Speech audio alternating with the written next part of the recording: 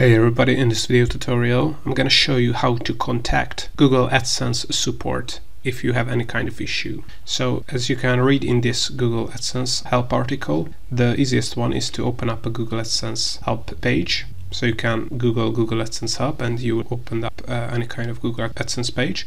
Then all you have to do is scroll down to the bottom and you're gonna see this contact us option here. If you are not private about your Google AdSense help issue, by the way, it's better to ask the help community. It will be a public post, but not just Google AdSense representatives, but experts of Google AdSense can also help you with your Google AdSense issue. But if you want to contact them, just click on contact us here. Make sure you select the right Google AdSense account here. Add the name of the issues you have here. So let's say you can download the Google AdSense reports. You cannot export it from your Google AdSense account. Then click on next. Then you have to select the best description of your issue. Then click on anything. In this case, I would select AdSense account issues, then click on next, and they will try to send you to a help article, so you won't message them, which is of course takes them resources to answer support issues.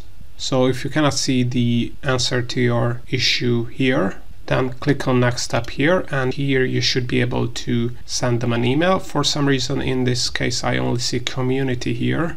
But as you can see here, in most cases you should be able to email them, and an emails will be answered by one of their support specialists within 2 business days. So this is how to contact the Google AdSense support using the Google AdSense Help Center.